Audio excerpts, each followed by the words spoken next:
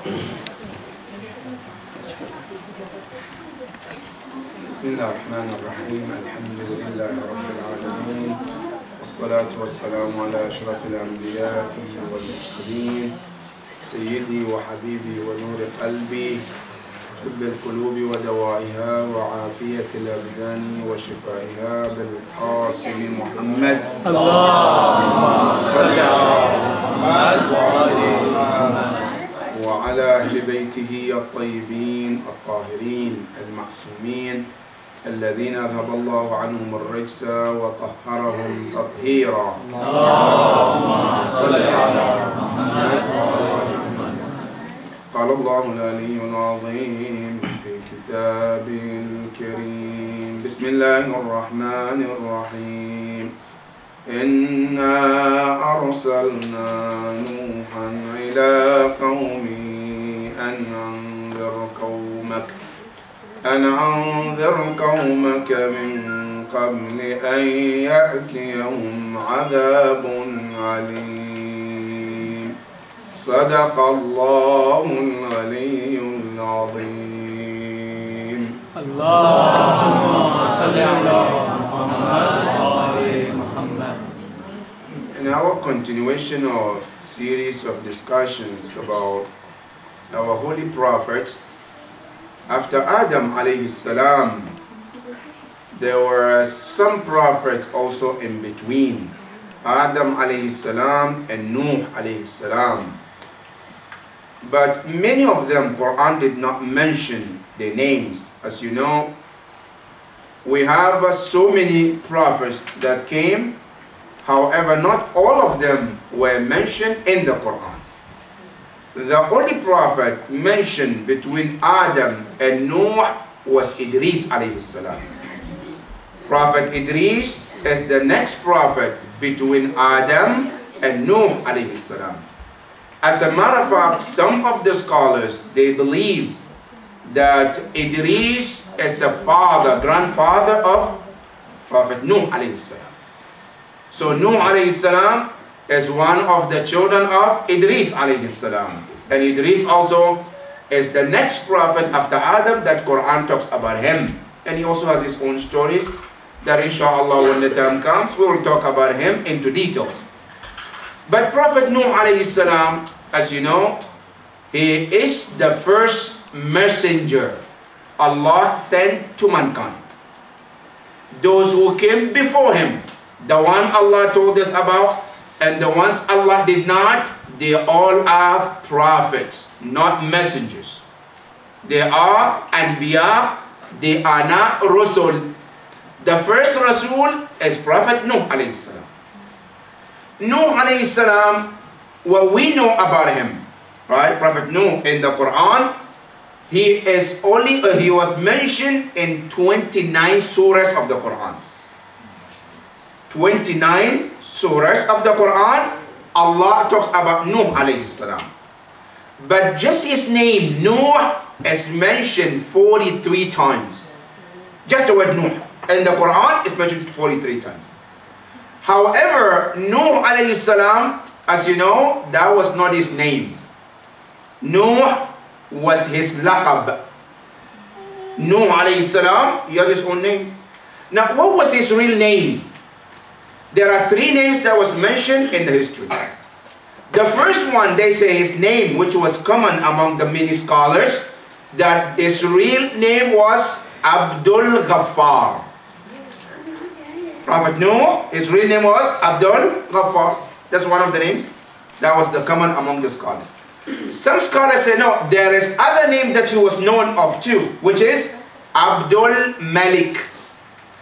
That is the second name of Prophet Nuh alayhi salam. The third name that was known also about Nuh alayhi salam was also Abdul A'la. So three names. One is Abdul Ghaffar, one is Abdul Malik, and one is Abdul A'la. But one common thing is that every one of those names is the names of Allah subhanahu wa ta'ala. Abdul, Al-Ghaffar, Abdul, Malik, Abdul, A'la. So all of the names are the names of Allah subhanahu wa ta'ala. Then the narration mentioned that he was named Noah for two reasons. Because Noah was his laqab. Actually his name is Ghafar, Abdul Ghafar and others. But the reason why he was called Noah, because the word Noah comes from the word Nahaya Noah. When somebody cries to the point where they started mourning for the crying, it's called a Noha. That's all from the word Noha, right? We saw Noha about Ahlul Bayt. That's from that came. Now Noah, they said, he cries so much for his people and their behavior, and that is why he became Noah. That's one narration. The other narration said no, he was called Noah because he cried for himself all the time, because he doesn't know what will happen to him Yawm al-Qiyamah, what will happen to him after that. So he cries so much about himself. That is why it's called Noah, and that name took preference over his own real name. That is also Quran used that name all over the Quran, and never at one place Allah used one of his real name. Now this Nuh alayhi salam, they say his actually father, his name Lamak. Actually his father, his real father, was one of the servant of Allah, righteous mu'mineen, who was known as Lamak, and some narrations say no, he was known as Lamek, and also he was one of the children of Prophet Idris alayhi salam. Nuh alayhi salam, as you know, he was married to two women, two wives. One wife was a very bad wife. The second one was a good one, and Quran mentioned them in the Quran. Now the bad one, some narrations said, he had one son from her, and he had three sons from other wives. Because you know Nuh alayhi salam, he had four sons. One of the known sons that we know a lot is about the one that is known as Canaan, the one who refused to go with his father on the boat when Nuh alayhi salam called him, and Quran talks about him and the incident that took place from that point on. But other than this son, he has another three sons. The first one is called Ham. Now this Ham, they said, he is the father of the African generation. He fathered the Africans. So any person that you see, they came from Africa, right? Their generation goes to whom? To Prophet Noah's son, which is known as Ham. Then he had the second son, it's called Sam. Now that Sam also is the father of generation. By the way, the reason I'm telling you this, because Noah also is known as Abul Bashar al-Thani, the second father of humans, right? Now how did the humanity spread from that? This is how it started. Now these three sons, one is Ham, who settled after the entire incident that happened. He settled in Africa, and then the generation from Africa came from him. Now the second one was known as Sam. They said he settled in Sharq al-Awsat, Middle East. And not only there, it goes to all the way to Far East and some part of the Europe. So those children of those who live from Middle East and Far East, they are the children of what we call Sam. Now the third one, which is called Yafith, right? Yafith is the father of those who are the descendant of China, right? And go back to other part of the Middle East like Iran and so on and so forth. Alright? Now they say these three children of Nuh alayhi salam, they are the one who spread it around the world, and then they created this generation that we have throughout the world today. Now, Nuh alayhi salam, when he first came, when Allah sent him as a messenger, because as we said, he was the first messenger and the first Ulul Azm too. Because we have a Nabi, we have Rasul, and we have Ulul Azm. Now Nuh alayhi salam, he is the first Rasul and first Ulul Azm, meaning 5 chosen prophet of all the prophets. He was the first one. Now, Nuh alayhi salam, the reason why Allah sent him to his people, and by the way, Nuh, by the geographical side, he is originally from Iraq. And I'm telling this because I want us to know the importance of Iraq, throughout the history. And today you see, even today, the world, their eyes is on Iraq, not for just oil. No, Iraq has so many things to offer in the world. Historically, when you go back, many awliya and salihin, they're from there. And one of them is Prophet Nuh alayhi salam. And not only that, Nuh alayhi salam, his grave is there in Iraq today, next to the grave of Imam Amir al-Mu'mineen salamullah.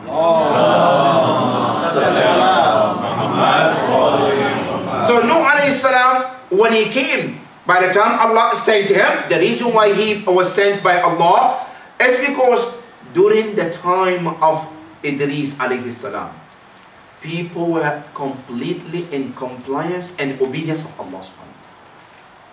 Until before Nuh alayhi salam, things started to change. How? Because people were in respect of Salihin, good people, good prophet. And it got to the point where they started to make their statues to glorify and respect them. And what happened was, slowly Shaitan came in and started to influence them to start worshipping those statues. And people started worshipping them as gods. That was the reason why Allah sent him as a messenger. By the time Noah came, there were 5 big idols, which Quran mentioned them. One is called Wad, one is called Suwa, one is called Yaghuth, one is called Ya'uq, one is called Nasr. That's 5 of them, the major idols. Right? Now, these 5, there are 3 sayings about them. Some narrations say these 5 idols, they were some of the grandchildren of Adam alayhi salam. They were very pure and people respected them so much. So what happened? People, in order to remember them and keep their memory, they built statues of them, and slowly Shaitan influenced and it made people start worshiping them as gods. That is one narration. The second narration said, no, these people, they were not what you call children and Salihin, grandchildren of Adam alayhi salam. As a matter of fact, they were other prophets that Allah sent them. One after the other, after Adam, before Nuh alayhi salam. One is called what? One is called Yahud, one is called Ya'uq, one is called Nasra, and then they, after they died, they made their statues, and then slowly, what happened? They started worshiping them. That's narration number 2. Narration number 3, they say no. These idols were generated by Iblis himself. They generated them. And amazing, when you go to the history, every one of these 5, they made them in different shape. And what they say, they made him in the form of a male, human being, male figure. Right? Now, Yaghuth, it was made in the shape of female, human. Right? The third one, Yaghuth, they made it in the form of a lion. And then Ya'uq, they made it in the form of a horse. And the 5th one, Nasr, they made it in the form of a bird. That's 5 figures. Male, female, lion, horse, and then a bird. And they made them as gods, and this has a root until the time of the Prophet Muhammad sallallahu alaihi wasallam. That these idols, they have the link until after the Prophet, because the narration mentioned that after the flood, Allah buried them, all these 5 idols, but guess what? Iblis went and found them and brought them back again, and he gave it to the people.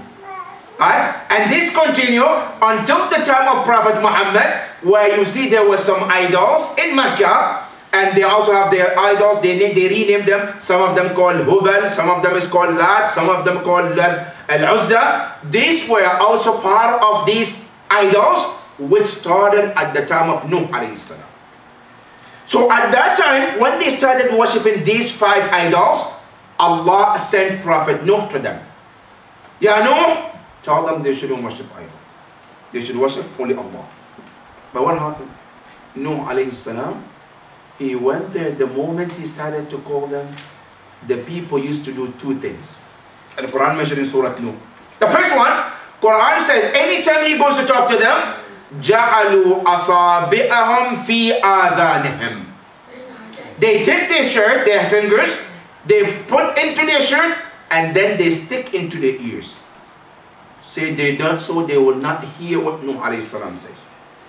Some of them know, when they put in the ears and their fingers, it's not enough. Quran said, وَاسْتَغْشَوْا ثِيَابَهُمْ. Then they cover their face so they don't see Nuh alayhi salam. Alright, that's what they used to do to Nuh alayhi salam. And amazing, Nuh, amazing. He has worked so hard, because he lived among his people for, according to the Quran, 950 years.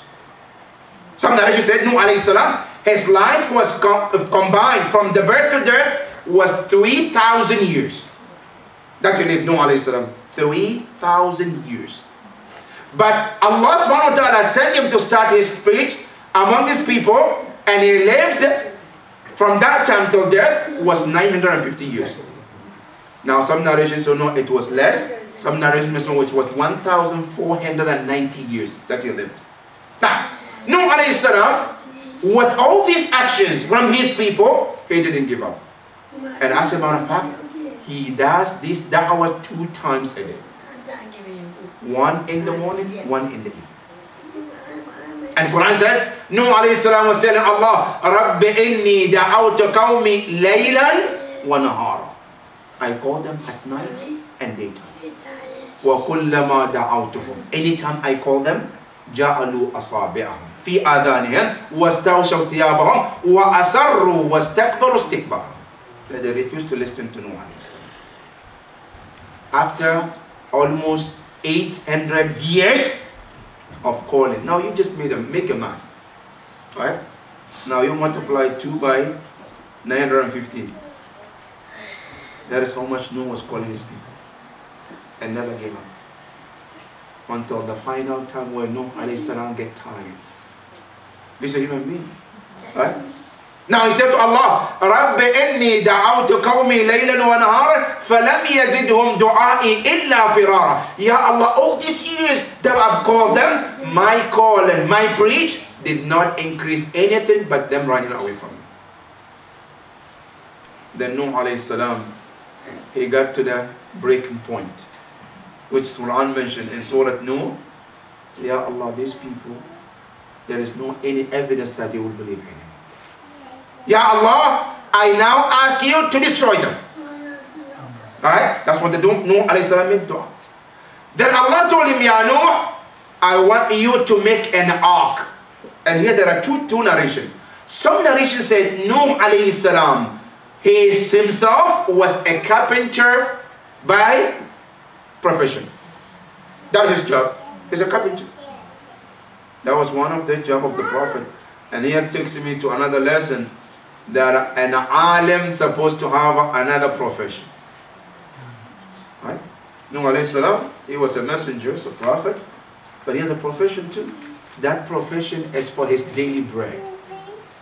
Right? He's a prophet, calling people to Allah, but at the same time he has side job. All the prophets, when you look throughout the history, they never depended on being a preacher and that's it. No, they have things to do.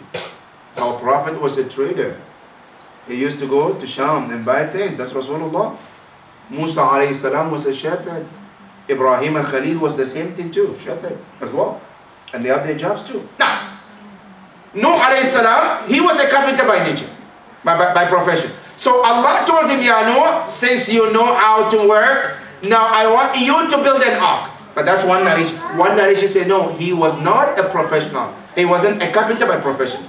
Allah subhanahu wa ta'ala sent Jibreel to teach him. So when he complained to Allah to destroy them, then Allah told him, Ya Nuh, I ask you to make an ark.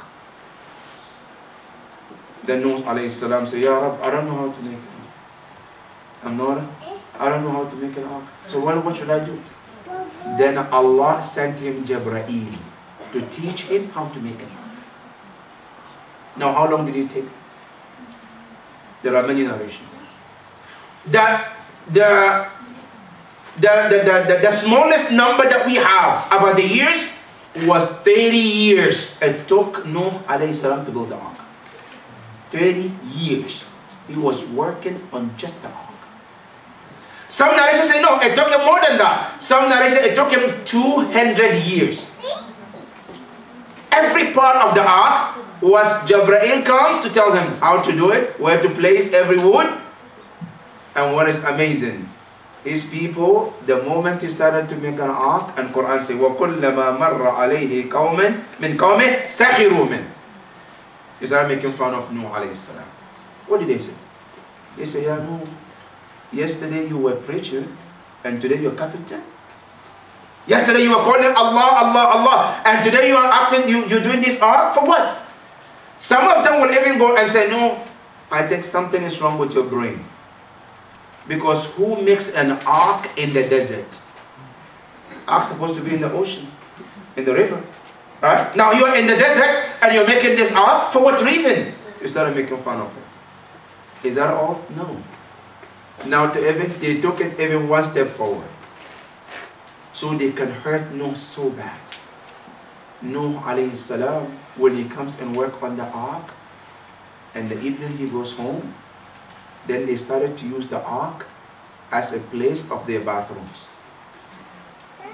Nuh alayhi salam, he left the ark clean as he left it. By the time he comes tomorrow, there is pile of number 1 and number 2 in that ark. And Nuh tells them, please don't. They wouldn't listen. And Nuh, Allah told him, don't touch it. Just leave it the way it is. Just do it. And Nuh continued to do his work. Look at Allah subhanahu wa ta'ala's miracle and how Allah works in his own way. Nuh alayhi salam, as much as he told them not to, they wouldn't listen. I got to the point where Nuh alayhi salam just was quiet. They were doing what they wanted to. Allah subhanahu wa ta'ala sent them the disease. Rashes on their body, on their skin. Now that rashes took them years. They could not find a medicine or any doctor to cure them. Every doctor in the sea was not able to cure them. But now look how Allah works in His way. One day one of them went to the ark of Nuh alayhi salam to use there for his bathrooms. Then he slipped and ended up falling into that bathroom and was covered with the material. He came out, he went and got washed, and you look at his skin, all the rashes is gone. What happened? Nothing. I just fall in and everything was done. Now the next man came and said, Allahu Akbar. Now this was the medicine. He went and jumped in it. He came out, Allahu Akbar, everything is gone. Right? The third one came, he went in. He came out, it's gone, everything is gone. Then now they put a door. Now nobody is going to jump in there unless you pay money to Nuh alayhi salam. See how Allah works in His way? Allah subhanahu wa ta'ala, He wants them to clean their own mess, but in His own way. Right? Now they started taking money from people to go there and clean their own mess they made. Allahu Akbar. And this is not just one. Really, when we hear Allah says, Allah ala kulli shay'in qadir, this is one of the samples.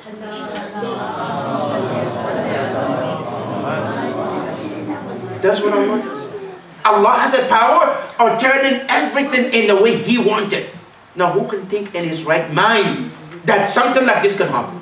Right? Now the same people who made a mess, they clean that ark from top to the bottom. And they pay money to Nuh alayhi salam. The same thing similarly between the parentheses, Prophet Ibrahim al-Khalil alayhi salam, when Allah told him to go to Mecca and go build the Kaaba, Nuh alayhi salam, the Prophet Ibrahim got there, there is nothing, it's barren. Not even water to drink. Allah told him, don't worry, we take care of it. Right? Nuh alayhi salam, Prophet Ibrahim, he left his wife and the child, Ismail, with nothing, no water, no food, which he said to Allah, Rabbi inni askantu dhurriyati biwadin ghayra ziza. Ya Allah, I've settled my families in the land which is barren, not even one tree, completely desert. In the Bayt, next to your house. Right? He left Before he was leaving, his wife turned and said, Ya Ibrahim, where are you going? You living? I said, no father, no mother, no friend, no neighbor, nothing. Ibrahim didn't answer. The second time he didn't answer. The third time, he says, the one who asked me to come here with you, he will take care of it. He left him with nothing. Right? By the time he came back, the water that they didn't have, now there is water right next to them. Not only there is water next to them, no, they were even collecting money. They were making money from that water. The caravans who passed by, right, they also water there. They paid Prophet Ibrahim's wife so they can use the water they did not make, but Allah subhanahu wa ta'ala. That is Allah subhanahu wa ta'ala. Listen. Nuh alayhi salam, Allah made his people to clean their own mess in their own way. Now, after this, I think Nuh alayhi salam was calling them to Allah, was teaching them, was building the ark, but nothing happened until he finished the ark. When he first finished building the ark, Allah subhanahu wa ta'ala told him, call every or kull zawjayn, take everything, everybody into it. Whether it's animal or humans, everybody. When he called, a lot of people will come. You think Nuh is out of his mind. Nuh alayhi salam told them, Allah is about to send a biggest punishment on you. So if you refuse to come with me on the ark, nobody will survive. They were laughing at Nuh alayhi salam. Nuh alayhi salam, the majority, some narration said, there were only 7 people who went with Nuh alayhi salam. Only 7, that's it. That's one of the narration. One narration said, no, there was only 70, that's it. The rest of them, and we're talking about the entire universe. Not just Iraq, no, it's entire universe. Only 7 people, or 70, the majority, they are the one who went with me. The most of those who were in that ark were animals. Every animal on that time, they all came with Nuh alayhi salam, and they filled the entire ark. Allah subhanahu wa ta'ala told Nuh alayhi salam, Ya Nuh. And this, by the way, before this happened, Allah made all the women of that time, they could not get pregnant. No woman at that time was able to have a baby for 40 years. No woman would be pregnant. And Allah subhanahu wa ta'ala made this so that the innocent children will not be punished in that kind of punishment that Allah is about to send. Not only that, at that time Allah subhanahu wa ta'ala stopped sending them. Most of the rain was cut. They don't used to get rain anymore like they used to before that. And not only that, Allah subhanahu wa ta'ala took a lot of blessings away from them. And before the punishment of Allah, Allah told Nuh alayhi salam, Ya Nuh, tell them, if they all ask Allah for forgiveness, فَقُلْتُ اسْتَغْفِرُوا رَبَّكُمْ. Tell them to do istighfar. If they accept to do the istighfar, Allah says, إِنَّهُ كَانَ غَفَارًا. Allah says, I will forgive all of you. يُرْسِلِ السَّمَاءَ عَلَيْكُمْ مِدْرَارًا. The water that you're not getting, the rain that stopped coming, Allah said we will send it back. وَيُمْدِدْكُمْ بِأَمْوَالٍ وَبَنِينَ. The money that is no longer among you, Allah said we will send the money back to you. وَيُمْدِدْكُمْ بِأَمْوَالٍ وَبَنِينَ. You will have your children. The women will start having children. After 40 years of no woman was able to get a child. But they will miss. Then Allah subhanahu wa ta'ala told Nuh alayhi salam, now take those who believe and leave the rest. Now only 70, according to the majority of the narration, 70 of the people were able to come. The rest of them, they refused to come. After Nuh alayhi salam entered in the ark, Nuh alayhi salam, before he started, he saw his son Canaan. And some narration, he was the oldest son of Nuh alayhi salam. And he told him, Ya bunayya rkab ma'an. My son, come with us. Then he said to his father, Sa'awi ila jabali ya'simuni min al-ma. I will climb on the top of the mountain and that will prevent me from being drowned. Nuh alayhi salam said to him, La asima al-yawma min amri Allahi illa man rahim. Today, nobody will be protected except the ones that Allah have mercy upon them. He said to his father, I will be protected on top of that. While they were talking, Quran said, فَحَالَ بَيْنَهُمَا الْمَوْجِ. Then the water came and divided between them. Noah could not see him, and he could not see his father. Then Allah subhanahu wa ta'ala told Noah, Irkab fiha, that board on it, and the words that you have to start to say it before the ark moves and stop is the word Bismillah. And Allah mentioned in the Quran, Qul Bismillahi majriha wa mursaha. Inna Rabbi la ghafurur rahim. Some narration added that on top of the Bismillah, there were 5 names that he has to add to Bismillah. One was the name of Allah, and then Muhammad, and then Ali, and then Fatima, and Hassan, and Hussein.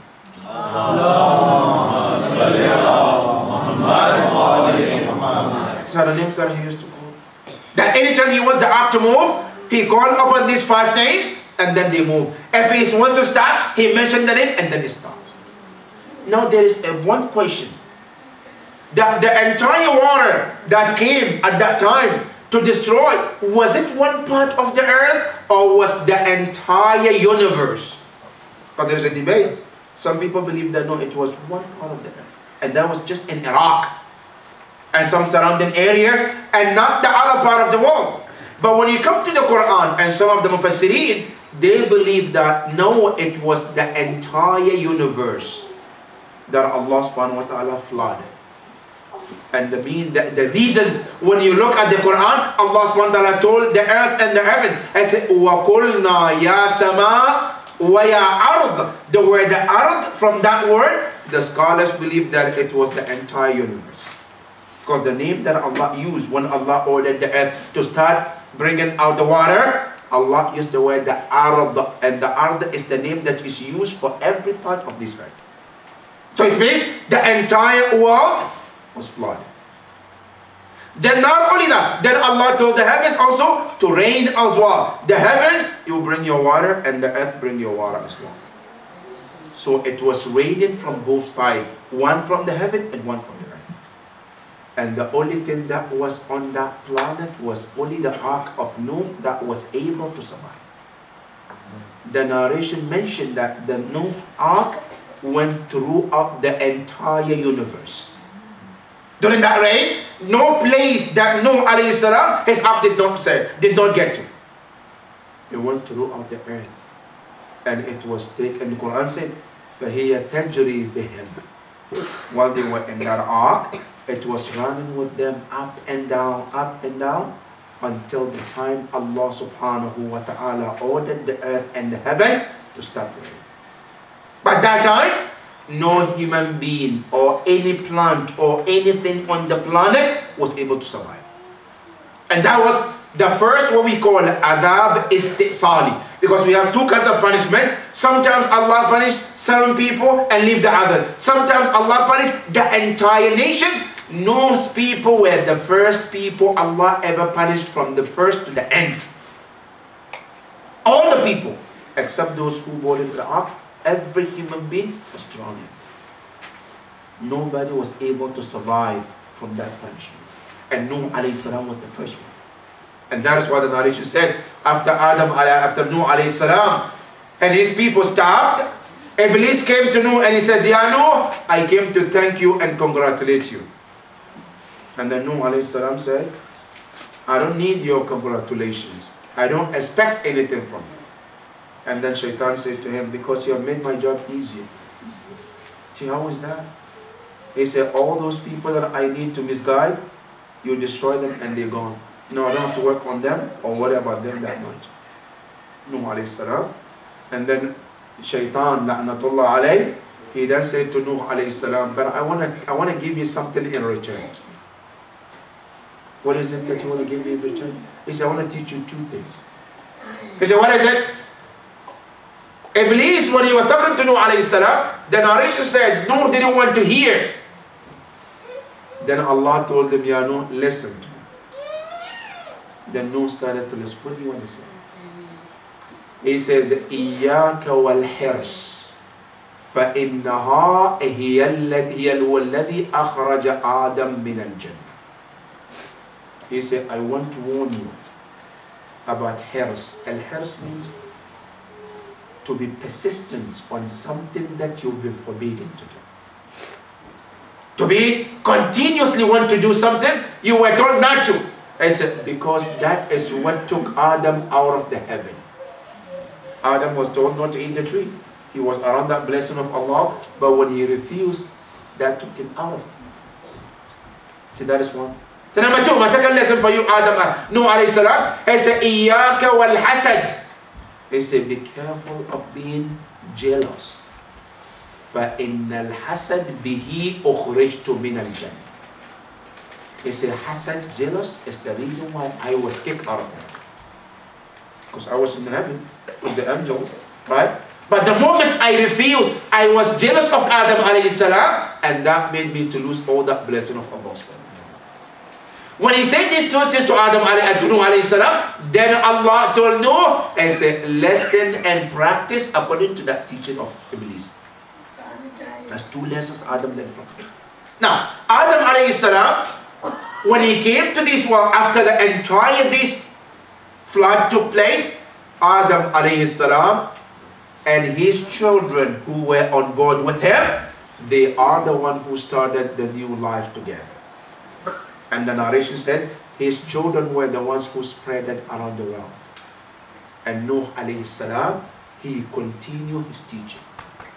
Now there are some narration mentioned that Nuh alayhi salam, he had a book also was given him. Because here's the difference between a Nabi and a Rasul.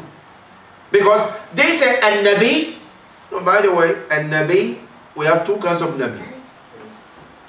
There are some Nabi as the prophet who Allah gives him a message, but that message is for just him and nobody else.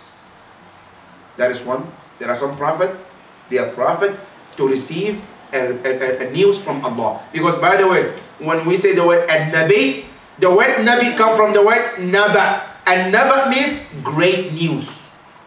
Because in Arabic, you have Khabar and you have Naba. When you say Al-Khabar means news, but the news can be important and it can be not important. But if the word is used Naba, that means a very important news.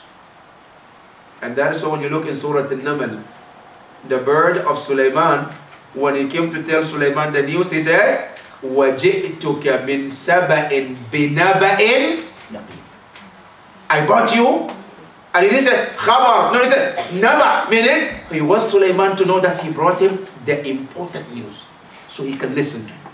Right? So the word Naba means a news, but important news. So when a prophet is called Nabi, because they receive important news from Allah subhanahu wa ta'ala.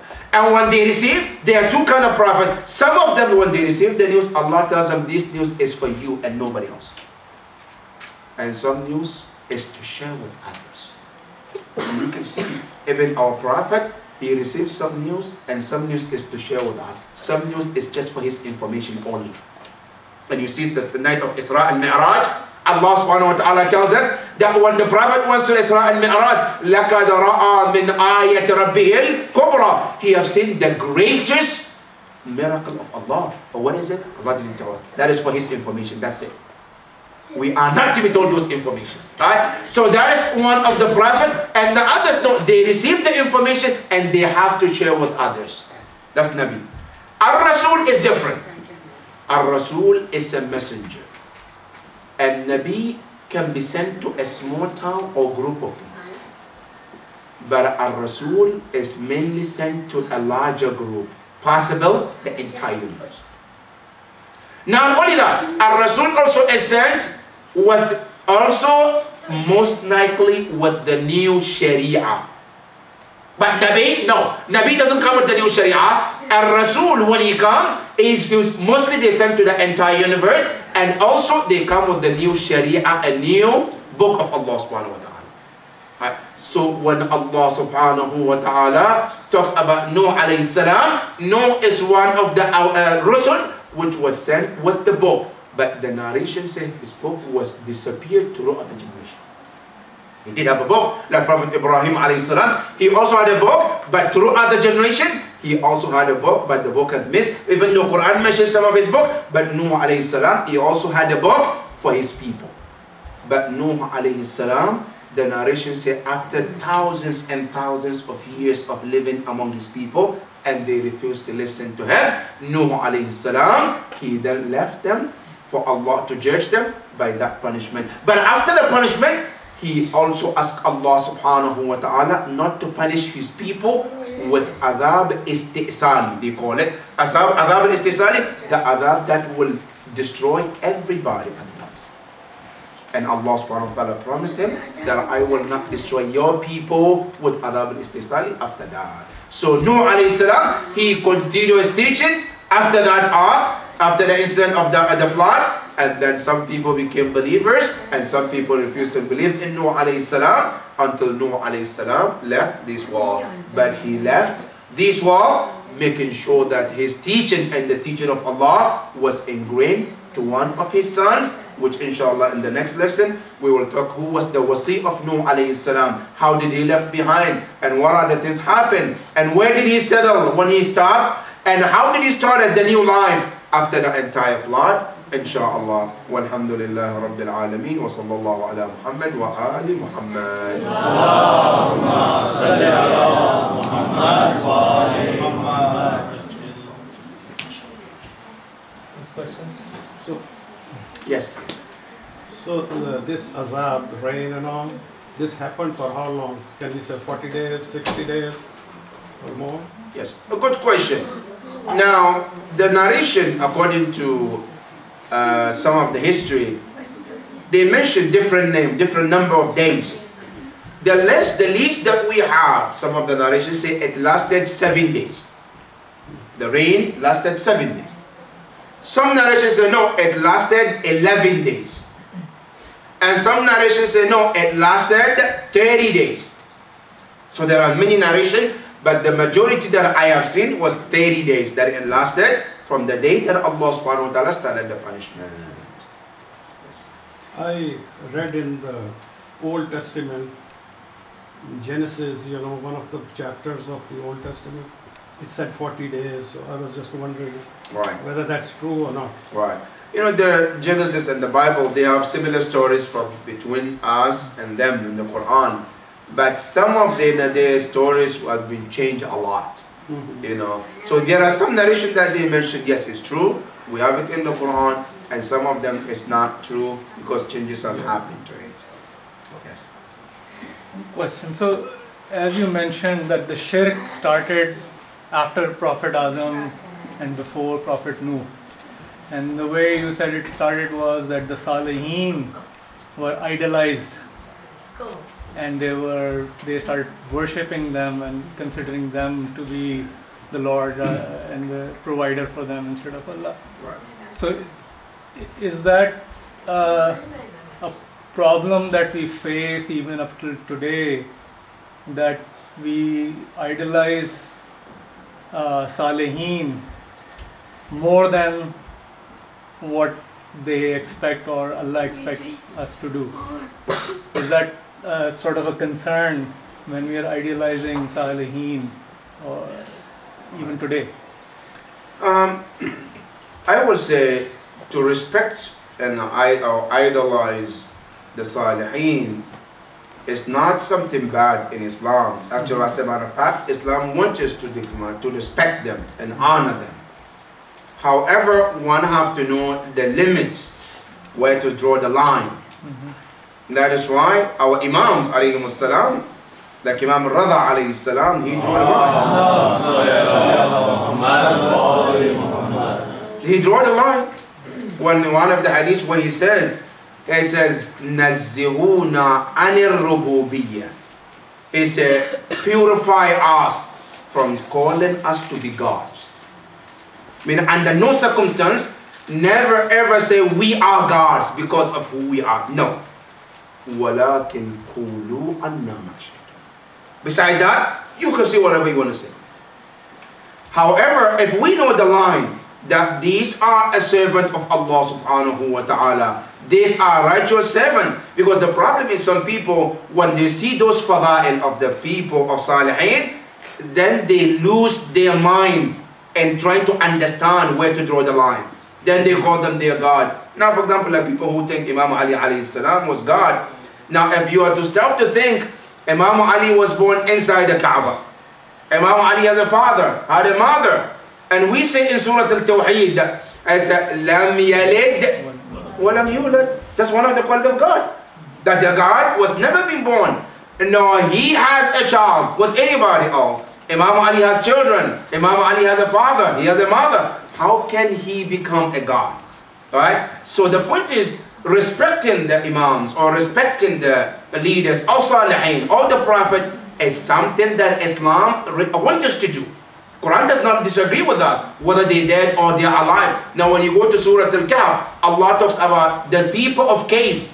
Right? After they died, the entire generation of that time, they came and they said, and Quran quote them, they said, لَنَتَّخِذَنَّ عَلَيْهِمْ مَسْجِدًا. We will build masjid on their domes.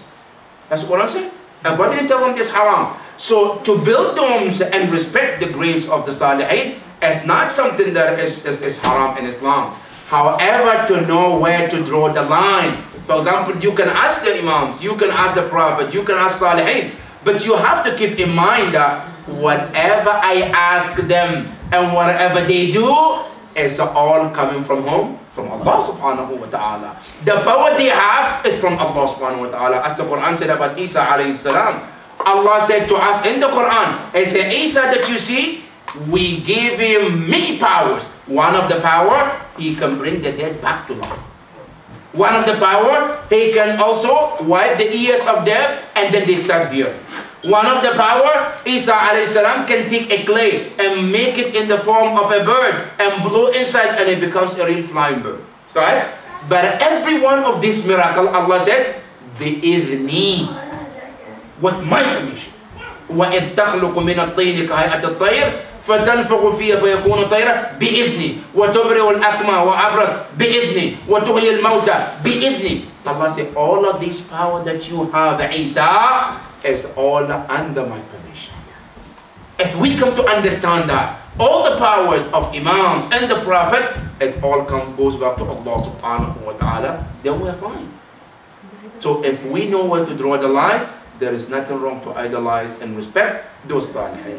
But unfortunately, sometimes ignorance does not allow us to draw the line. So it makes us to cross the line and even think about them where they are not, or describe them who they are not. Yes. We have been seeing a practice kind of, and I've not seen it at every funeral, but some of us have been taking the signatures of Charles Mormon, 40 moments when a person dies. Yeah. Now, what I'm not understanding is when somebody presented to me, now I myself am a gunagar, and I know that nobody is an angel, right? So the person who passed away, Right. I knew them well, so I knew the, kind of good and the bad. Right. So, or Allah forgive everybody. But the thing is like, how can we, as just a khaki people, sign over something that he's a moment and that particular paper document also goes inside the cover? I mean, that is something that I totally don't understand.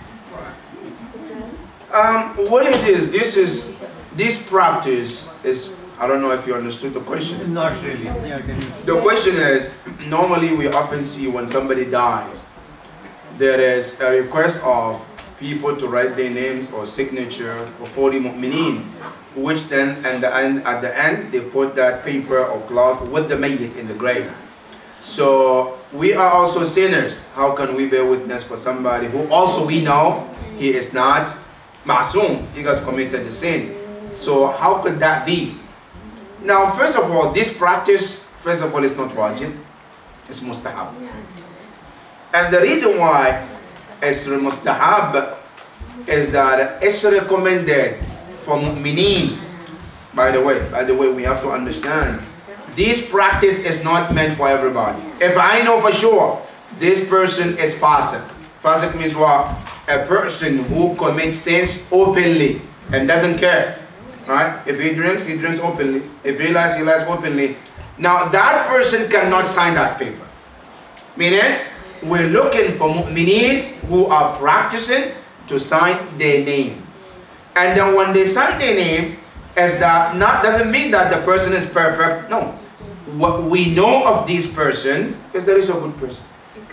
Whatever he's doing in behind what we don't know is between him and Allah subhanahu wa ta'ala. So I want to say, Ya Allah, I know this person as a good practicing Muslim. That's my witness for him. Right? Then the narration stated that if that is done, then Allah tells those mu'mineen, I know what you don't know about this marhum. But because you witness for him, I take your witness and I forgive him. That is one of the wisdom behind it. That is why Allah subhanahu wa ta'ala, and that's why the Prophet they encourage us to do that. Sometimes you don't have to do it. You can even ask question mu'mineen. If you have 40 mu'mineen to bear witness that they know him, then yes. Even not only that, and Salat al-Mayyit, we say something similar to this. You know, if you pay attention to Salat al-Mayyit, part of the dua, when we make the dua for the deceased, we say, Allahumma inna la na'lamu minhu illa khayra. Allah, we don't know of him of anything bad except good. That's what we say. Right? Maybe I might know he has the shortcomings here and there, but Islam says give him benefit of doubt. Maybe he did the tawbah, I don't know. He did this, I know him, he committed the sin. But do I know he asked Allah for forgiveness? No. Maybe he committed that sin, not knowing it's a sin. That's another possibility. Alright? So Islam says give him the benefit of doubt, or give her the benefit of doubt. To say, Allahumma inna la na'lamu minhu aw minha illa khayra wa anta a'lamu minhu min. Allah, I don't know him. Alright? Whatever I know is good, but you know him better than us. Allahumma in kana muhsinan fazid fi ihsan. If he's good as I know of, Allah increase that goods to him. Wa in kana musi'an, if he has only bad deeds that I don't know of, fatajawaz an sayyi'at. So the purpose is to ask Allah subhanahu wa ta'ala for forgiveness for that marhum. Yes. Sheikh, I have a question. Yes. So was all this, the kids of Adam alayhi salam, like considered in Iraq when this happened? Because you mentioned that the flood was throughout the universe, everywhere. So then it would be unjust for only the people who are in Iraq to have the opportunity to board the ark and not the others who were around. So was it that just that part of the world that was populated with humans and animals? No, the question is understood. The Ark of Nuh alayhi salam, was it boarded by the people who were in Iraq at that time? Or no, there were other people also who were also boarded around the world. So they can also be protected from the flood. Because yes, no doubt, if the warning is for the entire world, but the Ark was just in Iraq, then what happened to the people who want to board and they are in another part of the world? Of course that is injustice. The answer is, they said, no, the opportunity of boarding the ark was for everybody in the world. As a matter of fact, according to the history, when the people of Iraq boarded the ark started moving, and the rain started from that part. And as he continues, and he get to the other part where they need to board, then they board. Right? When they board and they finish, then it started from there too, and you continue until the entire universe. So every human being on the planet of that time, they all were given that opportunity to board the ark. Those who boarded, they got saved, and those who refused, they were drowned. Yes. Yes, please.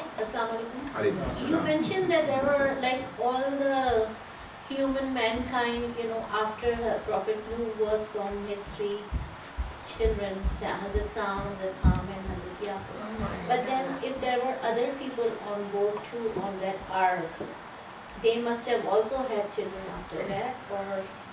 Yeah. Now the narration stated that those who were, because inshallah maybe in the next session I will explain this a lot. It is very, very sad to hear this about Nuh alayhi salam, that those other than his children, those who boarded, were all older people, aged people who could not bear children after that.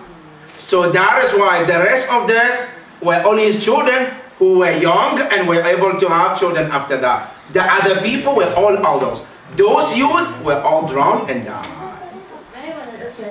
It's not related to Hazrat Nuh. Yes. But you mentioned Hazrat Idris was his grandfather, and when we recently went to Iraq in Masjid-e-Sela, Sheikh Noor told us that Prophet Idris lives here, and I think he's alive.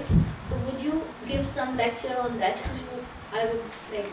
It would be interesting to know about Prophet Idris too. No, inshallah, I think since we're going through the series, we will talk about Prophet Idris as well. Yes. But Prophet Idris shortly, you know, he also called Idris from the word dars. A dars, lesson.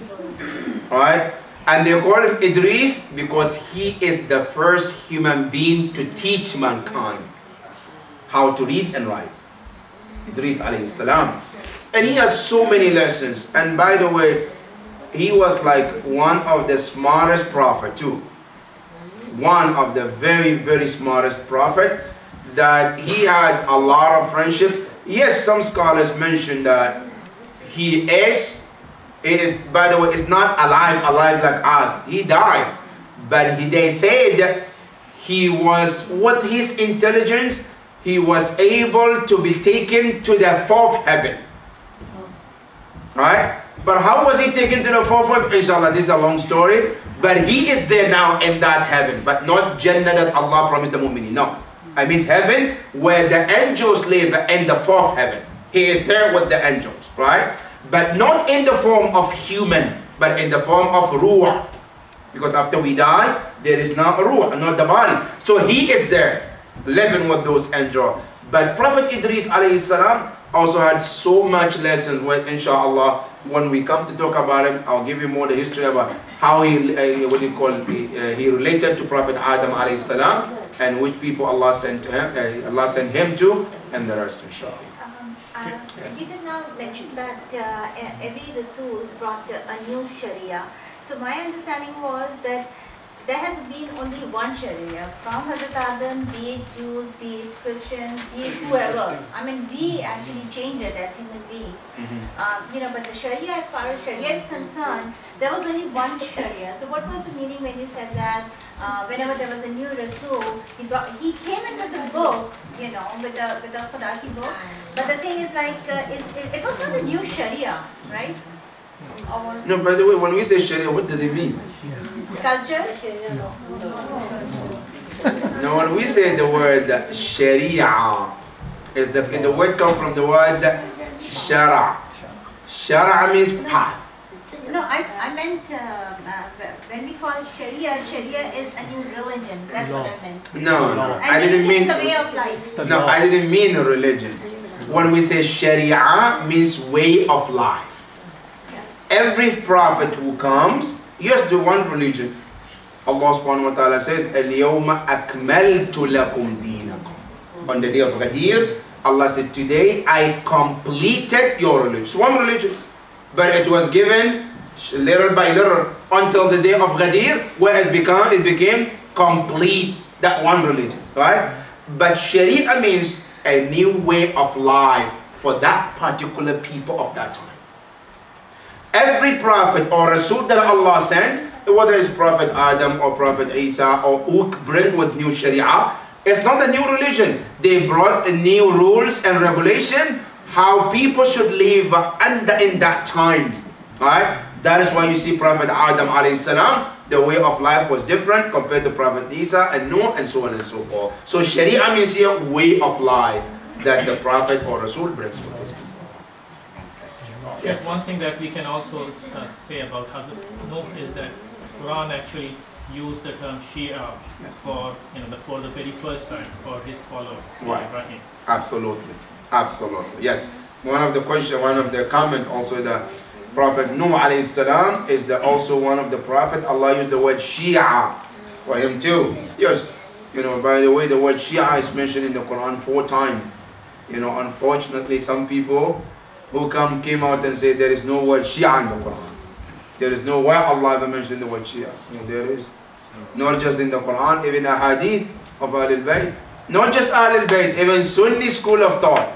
Right? They also mentioned that the word Shia, where did it started? So Allah mentioned that Prophet Nuh alayhi salam, Lut was one of his Shia. وَإِنَّ مِنْ شِيعَتِهِ لَإِبْرَاهِيم. that one of the Shia is from Ibrahim alayhi salam is one of the Shia of Nuh alayhi salam as well. Yes. Assalamu alaikum, Sheikh. Alaykum salam. One thing that really fascinates me, if you look at the time and sort of years that Nuh alayhi salam invested, right? It's really interesting to see from one prophet to the other. Like for instance, Rasulullah, it's 23 years, but he's been able to manage to bring so many people towards the path of Allah subhanahu wa ta'ala. Why?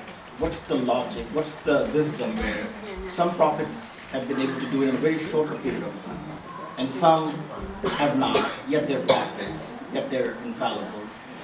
It just really fascinates me to think, is it the people who are just stubborn more so than different times, or is it Nauzubillah, is it the effectiveness of the message that was lacking by the prophet at that time? It really fascinates me why the time difference there. No, the answer is no. The prophets, of course, for sure, no prophet is lacking the skills of teaching or preaching. Of course. All the prophets, they are all perfect, they are all great in their teaching. But the problem is the people. You can buy a good seed from the store, right? You can be the best farmer in the world, but if the earth is dead land, what can you do? Best seed, best farmer, but dead land, what can you do? You put the seed, the way you plant any seed anywhere, but that seed in the dead land is not going to give you the result. The same seed, you take it, you put it in a good land, it gives you the best fruit. So the problem is the people, not the prophet or the message. Now the same thing you look, and even the life of our imams, they all face the same problem. For example, you see that Imam Ja'far al-Sadiq alayhi salam, his time, he was able to teach and give more than 4,000 scholars in his own, what they call, university of that time. But then you come to Imam Musa al-Kadhim, who spent majority of his life in the prison. Almost 22 years of his life was in prison. I've been in Ziyarah, they call him Ya Sahib al-Sijn, the companion of prison.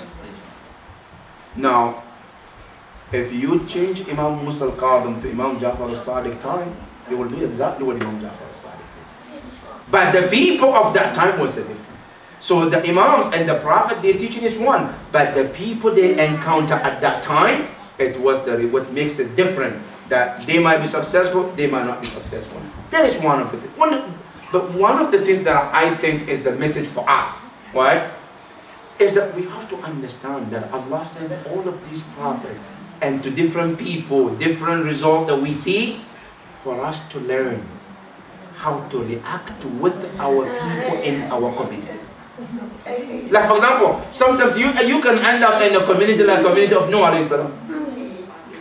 You were born and raised in a community, they're there, they don't want to do anything. You try to motivate them, it doesn't matter what you do, they don't go anywhere. That's the community of Nuh alayhi salam. Now what do? You just leave them? No. You just have to be patient with them. Hopefully it's maybe one person, two people watching. Right? Now sometimes you end up being in the community different than this community. A community like the Rasulullah's community. Right? Where they were dead, you give them one injected, mashallah, they come alive. They become energetic, mashallah, they start active. You change them in a few months.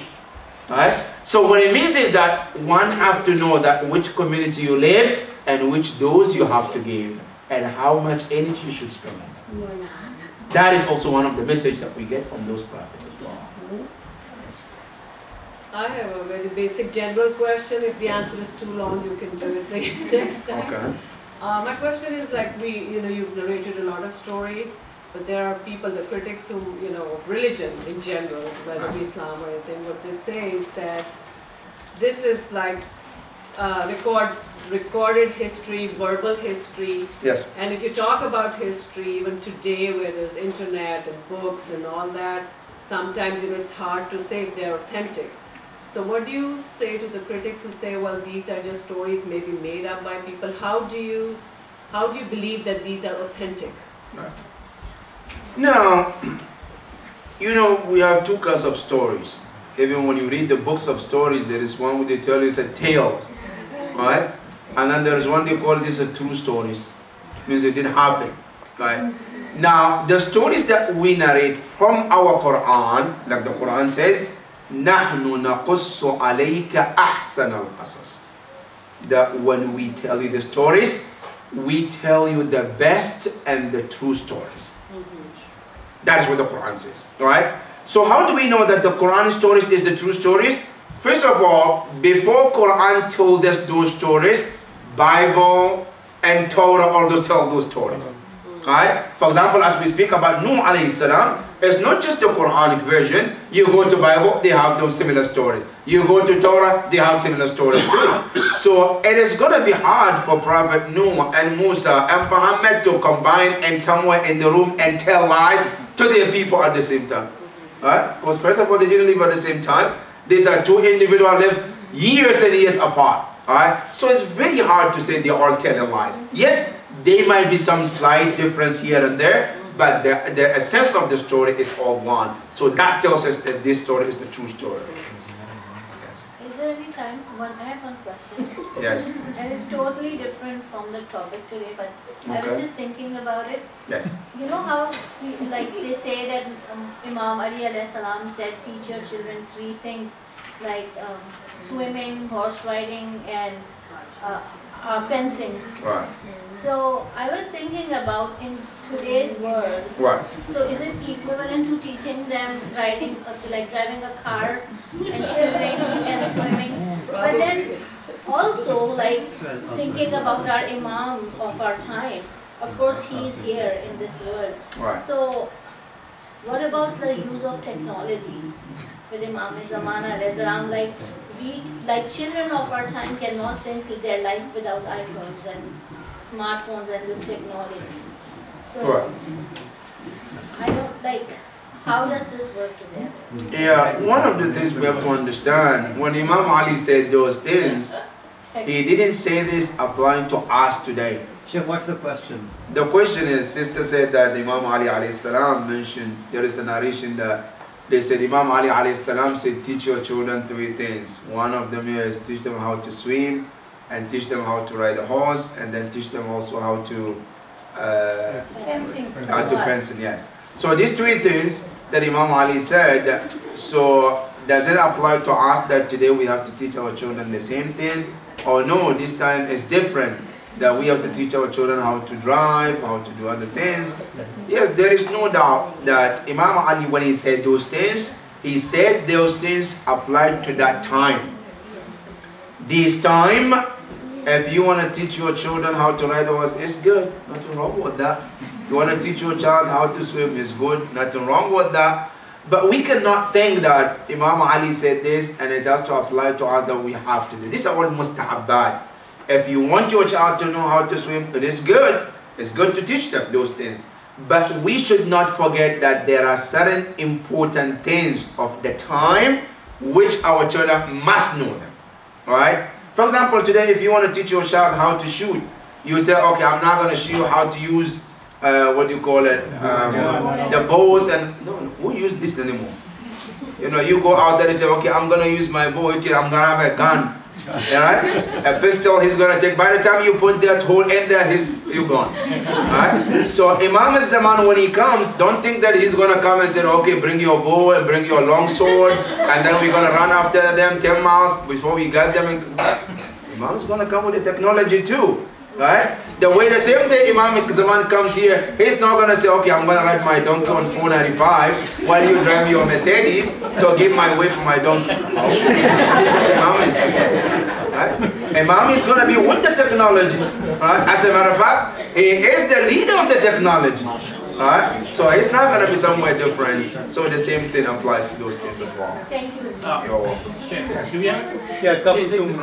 The question about these things as stories is a very important question, because in the Western world there is a field of study called history, and it has its own methodology, it has its own development, and people who are trained in the Western civilization, when it comes to history, they ask, where are the evidences, where is the material evidence for all these stories, how many people narrate. So this try to use the same methodology to prove whether something happened or not happened. I think it's very important to have this distinction that Quran is not a book of history like, you know, other story the other. So there are no dates given. There are no names of the places given over there. For example, Nuh is mentioned so many different places, except for Hazrat Yusuf, you know, who's mentioned in just one surah, and the entire story is mentioned in one place. Everything is, you know, it's dispersed all over the Quran. So it's not a history book the way a Western scholar would see it. So how do we address this challenge of presenting these stories, historical facts, to a Western audience who is trained to accept history, you know, using a totally different chronological. Exactly. Yes, one of the big difference I think is to comparing Quran with the history book is absolutely like comparing, you know, apples with vegetables or any other things. Because Quran is not a historian book, as the Quran says. It says Hudan lil. It's a book of guidance. You cannot take history and the GPS and say, okay, I'm going to see which one is right. Right? Because GPS's job is to show you the way to get from one place to another. History was written also by somebody about things that happened. Yes, Quran, in doing so, sometimes it tells you some of the stories about some people. But the Quran is not actually the book of history. Quran is meant to be a guide. That's what Quran says. Because Hudan lil muttaqeen. It's a guide for the people who are looking for guidance. So to compare Quran with the history book is absolutely two different things. That is one. Number two, a history that we say is a man written, human being written, those books, which is always surrounded by mistake. They can forget, they can add, they can reduce. All these are possible in those books. Yes. Versus the Quran, which is divine written, which is cannot be compared with human being. Right? And that is also one of the difference, that you cannot compare what human being wrote and what human being and what God wrote. Because human being, now I'll give you an example, a lot of authors, I don't want to mention some of the names, they start a book written, great scholars, great historians, they start one thing, right? In the middle they contradict themselves. That's human being mind. They say something now, they forget later. That's human being writing. Right? And when you come to the Quran, as a divine book, you can never find something like that. So to compare a book that was written according to the human being's mind and the divine is absolutely two different things. You cannot compare. That is true. Number three, we also have to understand that this history of the Quran or the history of those books that was written for two different things. Meaning the history books that we see, either it was written for telling people what we want them to know, because history was written by people, and sometimes history is written because it's written according to what we want people to know. So there is one mindset of what is written. Sometimes they take the facts out, sometimes they add certain things so they can get people to understand one way of things. Now I'll give you one of the books. When you read a lot of history, I don't want to mention the names, there are so many histories that was written, people were believing in this, that this way, and now the fact is coming out that no, what we were taught, it was completely different. That's human beings written. But the Quran was written, and the Bible and Torah written all these thousands of years, and the story is the same. There might be slight difference here and there, but the core is the same in all the three books.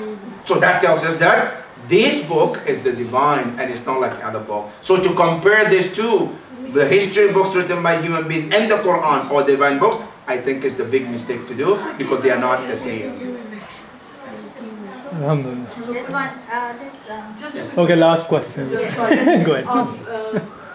I've seen Ahlul Sunnah doing after namaz, they do salam on both sides. Why don't we do it? Like right after the salam, right? Okay. I don't know, the question is understood? Salam. The question is after salat, Ahlul Sunnah, they do assalamu alaikum and they turn right and then they turn left. Why don't we do it? Okay, that's the question.